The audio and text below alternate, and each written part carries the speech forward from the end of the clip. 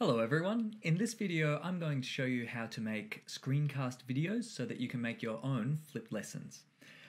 This is a bit funny because I'm making a screencast of a screencast. It's a bit like Inception with the dream inside a dream, but we'll see how we go.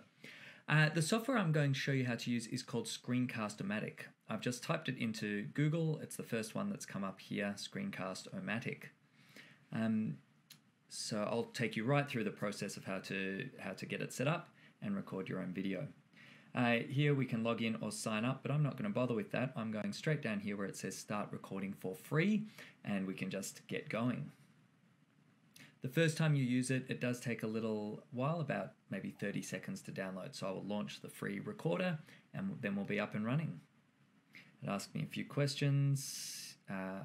We'll say yes, open screen recorder launcher. It's downloading, and like I said, that'll take 10 or 20 seconds. The reason I like Screencast-o-matic is it's a really straightforward, easy to use program. But it's also quite versatile and powerful. It can record your screen as well as your webcam at the same time, just like what you're seeing at the moment. So here it is, it's up and running. So you can see this dotted line, this white and black line is showing the area that will be recorded. I'm actually going to change it. I've got a whole bunch of settings in the bottom left-hand corner here. So I'm going to change that first thing and tell it to record full screen. So now it's recording my entire screen, which is usually what I want to capture. We've got some other choices down here. So we can record just the screen, we can record just the webcam, but I'd suggest for flip videos it's really great if you can do both, because that way you get to see the teacher's face, which students respond to. In fact, research says students respond better to that, and they can see whatever's on your screen that you're trying to share. So I've got both selected, and hiding over on the right here, we've got my webcam. I'm running a couple of different webcams at once, so I need to change that to get it. All right, so a bit of a funny angle there because, like I said, I'm running two different webcams, but normally that would work okay. The maximum time we can record is 15 minutes using the free version. You can pay to upgrade, but this particular limitation of 15 minutes I think is actually a good one. If your video needs to go for longer than that, consider breaking it up into multiple videos so that students can consume them in more sort of palatable, bite-sized pieces. I've already set the size to full screen. I can see my narration is working, and in the free version you can't record computer audio. I've known a number of colleagues who have paid for the full version. It's not particularly expensive, and they really benefit from the features that it provides. But I'm happy with the free version, and I'm a media teacher, so I use a whole bunch of other stuff as well. But for most people, I think, at least when you're dipping your toe in, the free version is fine. That's it. I can hit record now, and whatever's on my screen will record. So I'm going to do that. It's very disconcerting having the webcam down there. It said 3, 2, 1, then go, and now it is recording.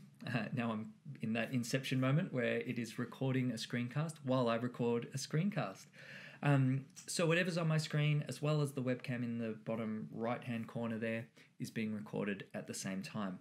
So I'm going to show you two methods I like for creating screencasts, two sort of my tips, my preferred ways to create video lessons. So the first one that I'll show you is using PowerPoint. A lot of us have slide decks of some kind, Keynote, PowerPoint, whatever you use, Google Slides even. I'm going to show you a couple of things you can do, and you'll see how that looks in a screencast. So if I'm in my slideshow here and I start presenting, you can see my slides. What some people like to do is use animation so that it adds a visual element while they're narrating over the top. So I can be introducing new concepts and bringing each one in as I talk about sleep disorders, then sleep phenomena, dysomnias, and parasomnias. You can get creative with that. Some people, I think especially in Keynote, people do really creative things with the animations. And if you've planned it in advance, then you can do that. For example, if I wanted to talk about the comparison of the difference of dysomnias and parasomnias, then I could say we have dysomnias and parasomnias, and I've created that little animation in advance. Personally, I find creating those animations in advance takes quite a lot of time, but because I have a Microsoft Surface and there's lots of other touchscreen devices and I have this stylus, I could just have the slide as it appears now, and I can just draw straight onto the screen. So if I wanted to create a comparison of, if I was, comparing dysomnias and parasomnias, I just, underline as I was talking about them. Or you can change to different things as well. You can have a highlighter so that you can talk about key terms or whatever you want to do, and add that visual element to go along with your narration, which I think helps to keep students engaged. So that's how I would use slides. That's one way you could present your information. Another way that I really like to present my information is using the app OneNote. There's the free version of OneNote, and that's actually the one I prefer for this purpose. What I love about OneNote, again, if you've got the stylus, particularly, this one doesn't work very well if you don't have a touch device. What I love about OneNote is you've got this sort of big canvas, and you can just put stuff wherever you want on it, and using pinch zoom, you can go in closer or move out again. So, so let's say for my film analysis class, I could zoom in here.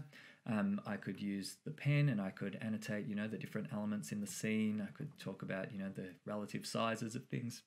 I could write whatever I wanted to write, normally a lot neater than that. And then when I'm done with that sort of close analysis of the image, pinch zoom to zoom out. And I could then talk about this analysis that a student wrote, and we could go through it and we could talk about how they've used different terminology to illustrate the point. And again, I could be narrating over the top while adding that visual element through the annotations, and using pinch and two fingers to slide around. I could introduce different parts of the lesson, which is what you're seeing here. So that's it. That's two ways that I like to create my video lessons. Two little tips, but really I wanted to focus on Screencast-o-matic itself. So if I switch back now, okay, so I've gone back to Screencast-o-matic, and when I'm ready, I can press done. Got a few different options. In terms of editing the video, that's really only if you've got the paid version. It lets you do a few handy things, like you can trim off the start and end if you've made errors there. For me, I just go to save or upload. And then we've got a couple of options. You can preview the video. In fact, it might be worth us watching a couple of seconds of it now just to see what that looked like. I've got my sound muted so we can't hear it, but here's the video. You saw me down there talking before, and I can skip through and show you, yes, we've got the slides from PowerPoint. If I keep skipping through there. So it all looks exactly how I thought it would look. It all looks pretty neat. We've got the video of me and the thing. Now I think even in the free version, I might be able to trim across the start and end, so that's really handy. Often we make errors right at the end, so you can check that, click through to the end, press play, make sure it ends where you thought it would end. Maybe there's a bit of a mistake there. That's probably a good spot to stop right there. And so I can drag it back and get rid of that. And when I'm ready to save. So I've got a few options here. You can upload directly to YouTube. I usually like to save the file to my own computer, so I know that I've got a copy of it. And then from there, I can upload to YouTube and have it available that way as well. So I'm going to save. MP4 is a good file type. That's how most YouTube videos are. We can give it a name. I'll just call it test. We choose where we want to save it to, and I will save it to this folder. And when I'm done, I will publish. It takes maybe a couple of minutes to publish the video. I'll probably fast forward through this part. And once it is published, we can then do whatever you want with it. You can upload it to your learning management system. You can save it to Google Drive and share it that way, or Dropbox or Office, whatever that option's called. What's it called? OneDrive. Or you can even upload it from here to YouTube, which, as I said, is what I usually do. I just like to know that I've got my own offline backup as well. I